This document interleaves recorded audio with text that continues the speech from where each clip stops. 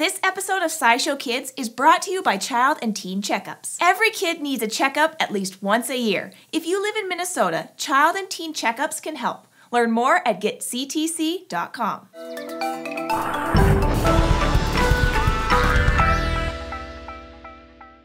Hey Squeaks, check out what I got at the dentist. She gave me 2 toothbrushes, one for you and one for me. Ooh, she gave me some toothpaste too.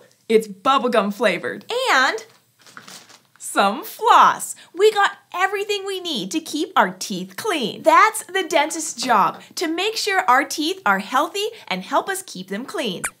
Oh, the whole appointment went great, Squeaks. And my teeth feel super clean.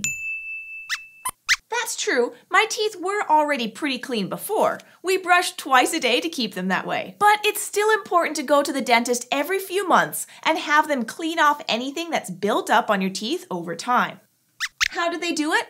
Well, the person who cleaned my teeth wasn't actually the dentist herself. She was a dental hygienist. They're someone who went to a special school for learning how to clean and take care of teeth. And she did a few different things to get them all clean. The first thing she did was use a little scraping tool called a scaler to get rid of any plaque on my teeth. Plaque is the stuff that builds up on your teeth after you eat, and we brush and floss to get rid of it. Even with really careful brushing and flossing, there can be some leftover on your teeth, and it hardens over time. So you need something stronger than a toothbrush to get it off. That's why the hygienist scrapes it off with the scaler. Next, she took out an electric tool.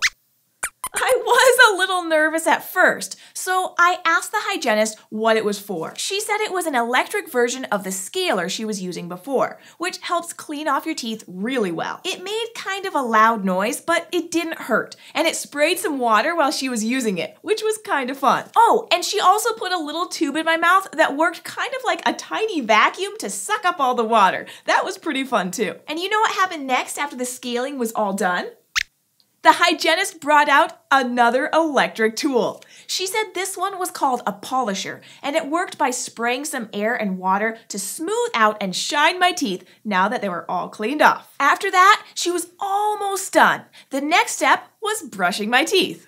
Yep, just like we do at home. She used a regular toothbrush and a special type of toothpaste, and then some floss. Finally, my teeth were all done. Touching them with my tongue is kind of weird now, but cool. They're so smooth. Then it was time to take some x-rays, which are really just pictures they take with a special kind of camera that can see through your teeth. Once we had the x-ray pictures, the dentist came in to check out both the pictures and my actual teeth. She was looking to see if I had any cavities. A cavity is a small hole you can get in your teeth from that plaque I mentioned before. If you don't clean it off well, it sort of eats away at your teeth, and eventually you get cavities. Lots of people get cavities, and the dentist can fix them. But by keeping our teeth clean, we can avoid getting too many of them. The dentist let me look at my x-rays, which was super cool. I got to see the inside of my teeth, and best of all, I didn't have any cavities.